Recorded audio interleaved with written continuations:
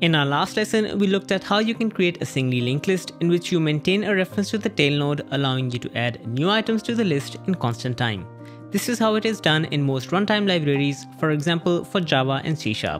However, just in case your interviewer asks you to implement it without maintaining a reference to the tail node, you can do that, and we will look at that in this lesson and demonstrate its impact on the add method.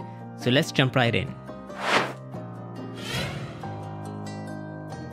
Here we have the linked list data structure that we created in the previous lesson. Fundamentally, we have the type defined for the linked list node, and the entire responsibility of the linked list data structure is to maintain the head node and the tail node.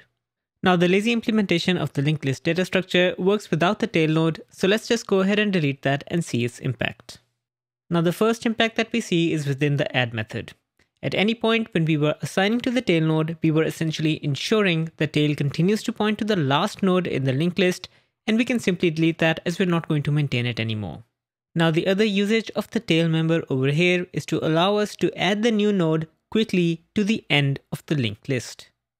Since we no longer have a reference to the tail, we essentially have to start our search from head and go from .next to next, eventually till .next is null, and then we have found our tail and we can add the new node after it. And this is the key reason why we were maintaining the tail, so we don't have to do this search. But now that the tail is gone, the runtime of this function goes from O of 1, which is constant time, to a full search, which is linear time, or O of n.